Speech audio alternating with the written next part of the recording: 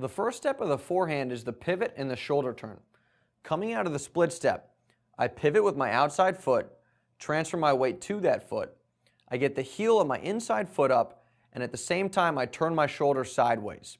If we watch that again, when I pivot, that opens my hips up, letting me get my shoulders all the way sideways.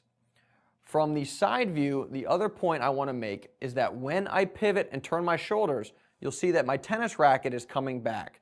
And that's key. The pivot and the shoulder turn starts the racket take back. But what's also extremely important is that it's the shoulder turn. If we watch it again, the shoulder turn brings the racket back and not the arms. Your arms shouldn't do anything during this step. So let's watch it one more time. I pivot with my outside foot, transfer my weight to that foot.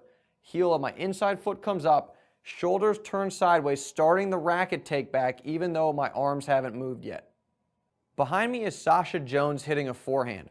She's a New Zealander who recently turned pro, and this forehand is from a recent Washington Castles World Team Tennis event.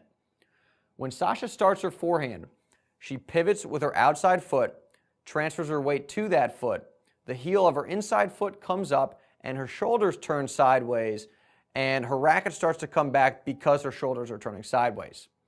If we clip to her hitting a forehand from behind, she pivots with her outside foot and again transfers her weight to that foot. The heel of her inside foot comes up, her shoulders turn sideways, and the tennis racket starts to come back even though she hasn't used her arms yet because her shoulders are turning sideways. Let's now look at some pictures of Gael Monfils preparing to hit a forehand.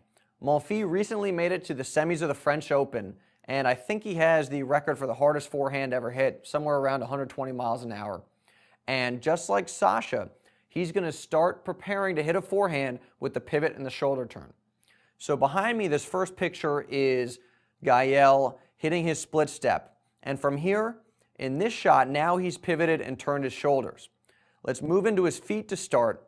You can see that all the weight is on his outside foot, and he's got the heel of his inside foot up. Moving up, his hips are open, and because his hips are open, that has allowed him to turn his shoulders all the way sideways.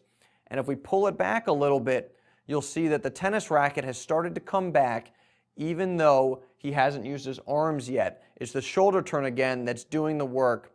And I just want to emphasize this is very important. You'll see he has both hands still on the tennis racket.